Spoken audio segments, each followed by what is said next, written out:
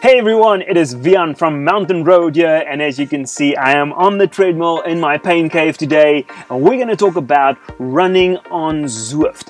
I want to show to you a very simple solution. If you want to get started with running on Zwift, then this video is going to be for you.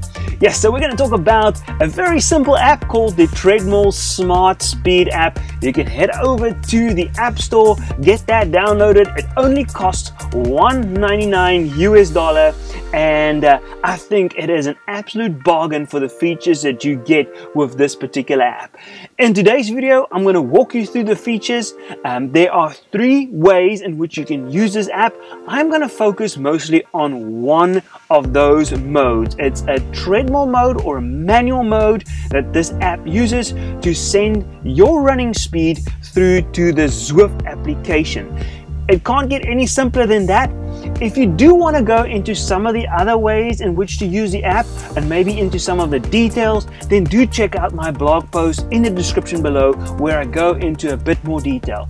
But let's get into the steps on how you can use this particular app to get running on Zwift right away. Let's head over into that app. Once you've got the app downloaded onto your iPhone, you're going to essentially need a separate device to run the Zwift application on. So if you've got that Apple TV or maybe even the Apple iPad or maybe a separate phone altogether, then that is what you're going to need to use to run the Zwift application on. So once you've got that open, you can see up on my screen right now I'm in the pairing mode, and this is what you're going to have to do to essentially sync up your iPhone app with that other device in order for your iPhone to send your run speed through to the Zwift application. So I'm going to just go into that Zwift run speed screen, and what you can see up on the device right now is the iPhone as being the source for the speed. So if I now go into my app, there's a treadmill speed, or the manual mode is what I like to call it,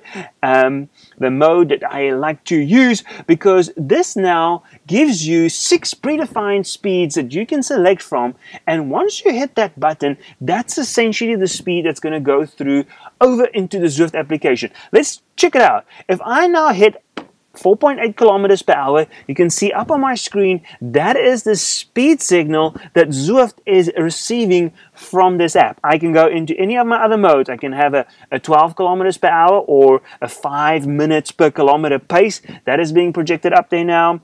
I've also got another one here, 13.3, 15, 70.1. You get the picture. Each time I hit one of those buttons, that is the speed that's being sent through to Zwift, and essentially what speed your avatar is going to move at in the game. So now let's switch over and you can see how to actually use this while the treadmill's running as we go through the game itself. Just a quick side note, I do want to mention that you can also pre-select whatever speed settings you like to program into the app. If you don't like those defaults that come with the app, you can very easily change that. I'm going to go into that speed dial at the top, and note now when I select any one of those boxes, I have the option to change the speed that I want to program into that particular field. So I'm going to keep one of mine set actually at 4.8. Another pro tip that I want to suggest is that you select at one of your options at least as a 0. That means that when you want to bring your avatar to a complete stop, you've got the option to just hit 0 and stop altogether. Then my other zones I've actually pre-selected at a setting that allows me to run at one of my regular workout paces. So if you have a particular pace that you like to train at, select one of those boxes as one of those training paces, and it's just so much quicker to hit that button and get started.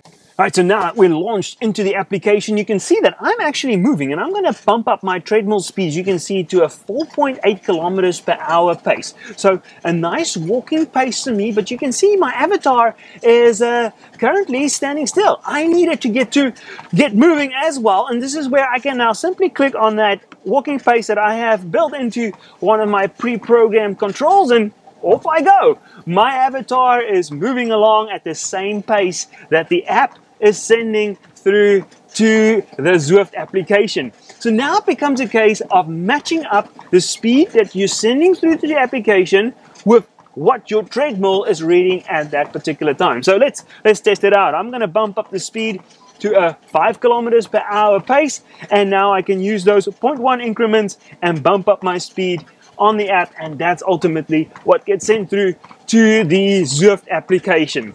Let's continue along that trend and see if we can bump it up to a few extra paces from here on out. I'm going to go to one of my favorite workout zones, that 5 minutes per kilometer pace or 12 kilometers per hour pace.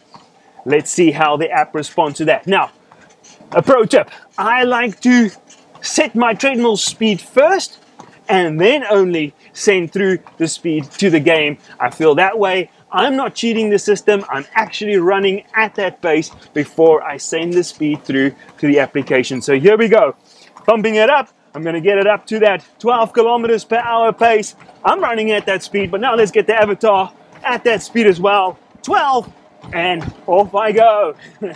As easy as that. It can't get any simpler. All right, let's back it back down. I'm going to bring it back to that walking pace. And now you can see why it's very handy to have those pre-programmed buttons already set to bring my avatar right back. I'm going to first adjust my treadmill.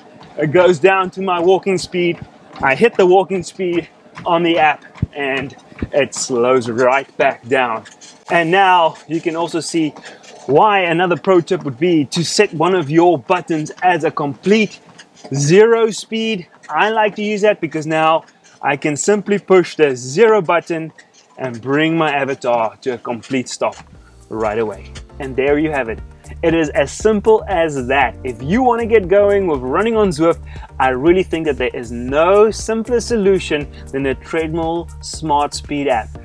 Download it right now, no sensors required. I think that is the biggest benefit of this particular app. You don't have to buy any foot pods or any other speed sensors to get running on Zwift right away. A simple iPhone app along with your other device that can run the Zwift application and you are good to go. So that's it from my side. I am Vian from Mountain Road Ride.